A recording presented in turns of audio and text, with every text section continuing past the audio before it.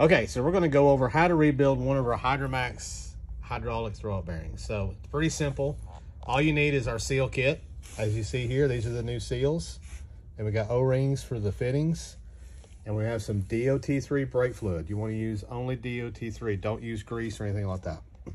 So Kurt's going to pop the bearing apart and we'll go through it step by step here. It's really quick. So you can pop the sleeve out.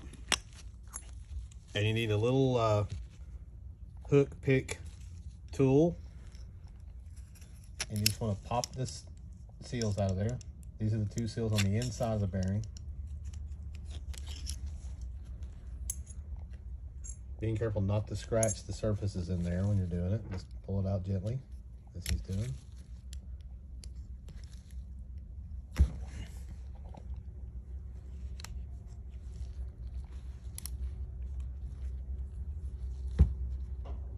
Putting the new ones in.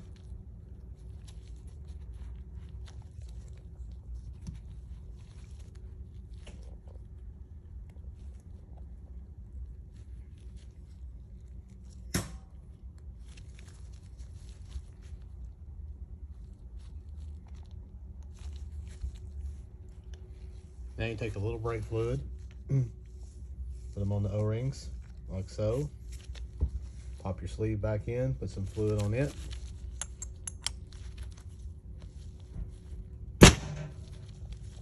And then you have the rubber O-ring on the inside. We'll get to that in a second. We're gonna do the little fittings. Sorry. It's okay. So there's the O-rings for the fittings. You don't necessarily have to change these if you don't have any leaks, but while you've got it apart, you might as well. These can be a little more tedious to get off.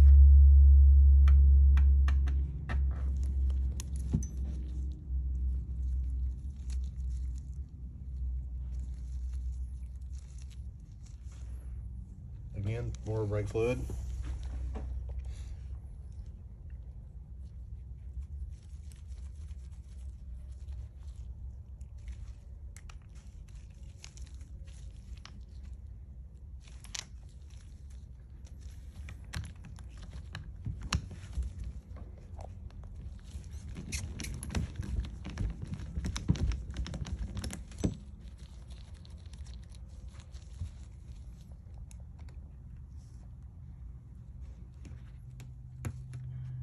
You can get this entire seal kit off our website at AmericanPowertrain.com as well, and we'll have the video link on the product page for that, on how to do this.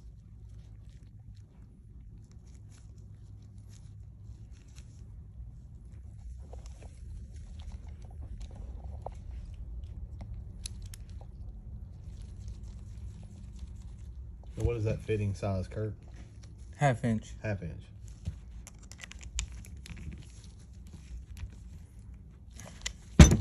Right now we're going to take, there's a rubber O-ring on the inside, and what that's for is it rides on the bearing retainer on the transmission.